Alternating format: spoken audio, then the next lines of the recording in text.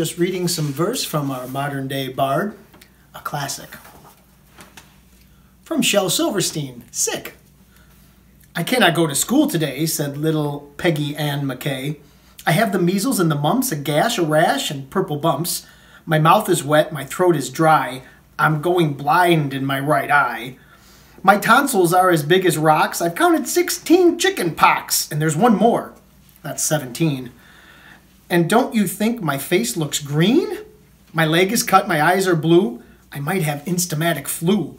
I cough and sneeze and gasp and choke. I'm sure that my left leg is broke.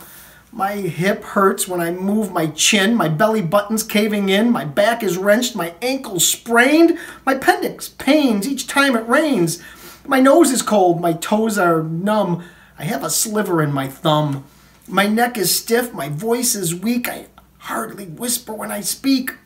My tongue is filling up my mouth. I think my hair is falling out.